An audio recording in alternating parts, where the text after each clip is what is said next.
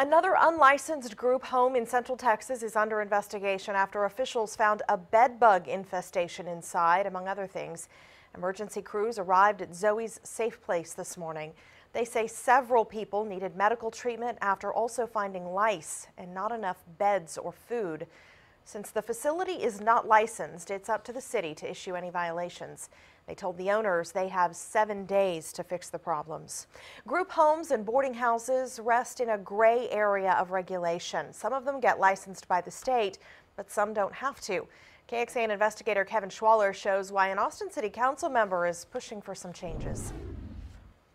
Austin police records show emergency crews called out to the Burnett Road address nearly 70 times since the beginning of the year. I spoke with Austin City Council member Ora Houston. She heads up the Health and Human Services Committee. I asked if unregulated group homes are a problem in Austin. There has been an issue with unregulated homes in this city for the past 7 years. These homes are taking care of some of the most vulnerable people in our communities.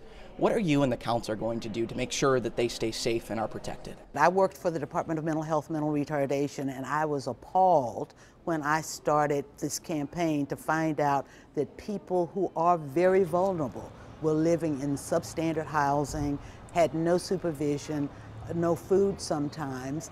Basic human values that we as the city espouse, they've got to extend to our most vulnerable citizens, and we intend to do that. In 2009, the state of Texas passed some model standards so that municipalities could regulate these unregulated homes. The city of Austin just has never done that. Why hasn't the city done that?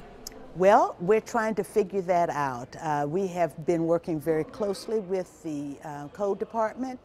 We've been working with the fire department, EMS, and police because they serve these homes directly. Getting something through city government takes time. I also asked if the city plans to do anything in the short term. Houston says city leaders plan to meet with the code department in September. Kevin Schwaller, KXAN, investigates. Councilmember Houston says many of the homes operate outside of local oversight. Still, the city technically requires licenses for some places.